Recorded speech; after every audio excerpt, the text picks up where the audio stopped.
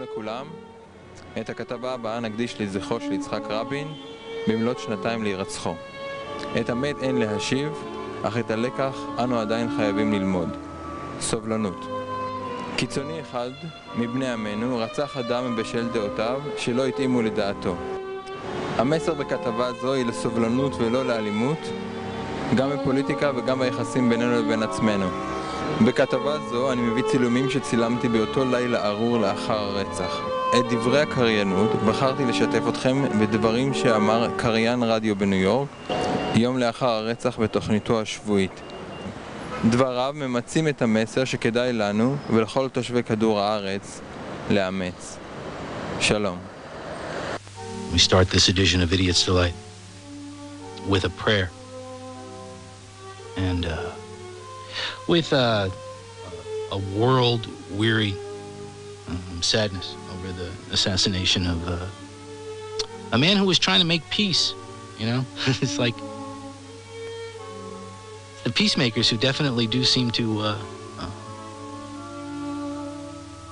incur the insane wrath of the fanatics. We forget that a man attempting to make peace on the other end of that particular centuries-long strife. Sadat was assassinated just a couple of years ago, so I mean, it was a bunch of years ago, but you know, same deal by one of his own who didn't like what he was doing. And you sit there, you know, and you get this news, and no matter how many times we've had this news come to us from all different parts of the world over the years, we always just sort of go, oh my God, again, you know, we shake our heads and we don't believe at first, you know, we go, oh no, that can't, no, not another, oh man, you know, somebody's wrong, something's wrong there, no, and then you turn on the TV, and TV, of course, immediately brings the reality of a situation home.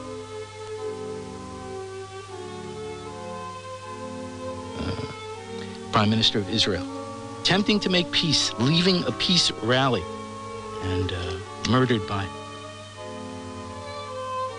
a fanatic fellow countryman who didn't like the fact that he was attempting to make peace, and who, this is the statement, this got to me in, I was reading the Times today, you know, the coverage on the front page of the Times, and a paragraph or two in on the story about the murderer.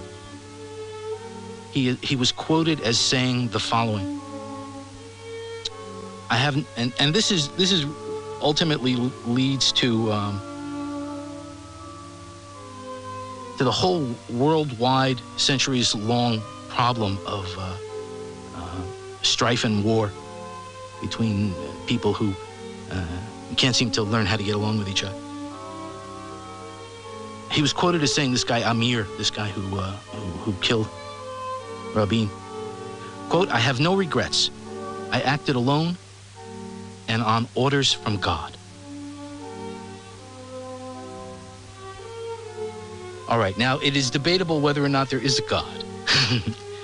And if there is a God, it is debatable how that God interacts with human beings on planet Earth.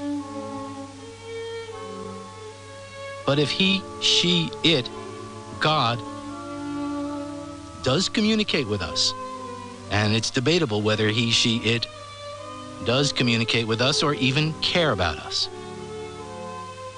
If he, she, it, God, does communicate with us and does actually speak to us and maybe even gives us orders, he, she, it doesn't order us to go around killing people. Period. Sorry. And if he, she, it does, in fact, order us to go around killing people, then he, she, it is not worthy of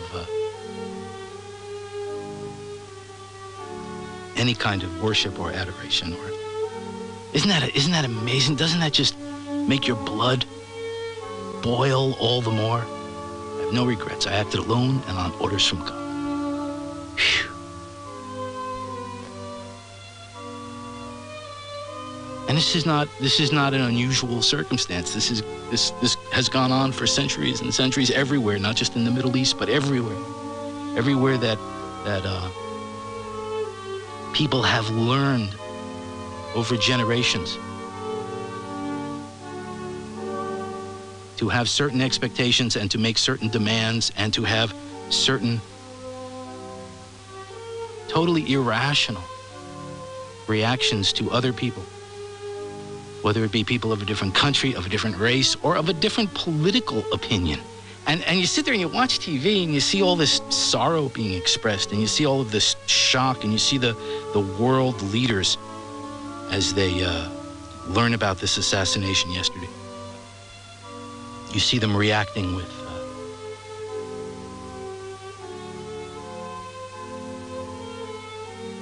these very stiff lips, because they're trying hard not to just fall apart, because they're not allowed to do that, because they're world leaders and they're strong. You see all this and you go, when is this ever going to end? When is this madness in this world ever going to end? Not just necessarily the assassination of a political leader, of a prime minister of a country, by what appears to be a lone fanatic. But when is all this hatred going to end? When is all of this inability to compromise going to end? When is all of this centuries-long war mentality on this planet going to end? And it doesn't seem like it's ever going to end, because what it comes down to is education. What it comes down to is what we teach our children. And as long as there are just a few of us on the planet who continue to teach our children hatred, who continue to teach our children that it's okay to act on orders from God and kill people. It's okay to act on orders from God and go out and start wars. It's okay to act on orders from God and torture and maim and murder innocents all around the planet until we can get those few people who still teach that to their children to understand that that's not the way that anything is going to be solved. Then let's just keep going on. There's just going to always be this stuff.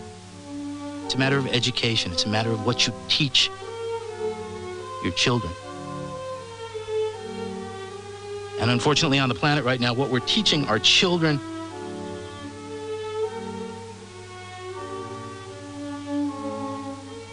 is going to lead us to certain destruction.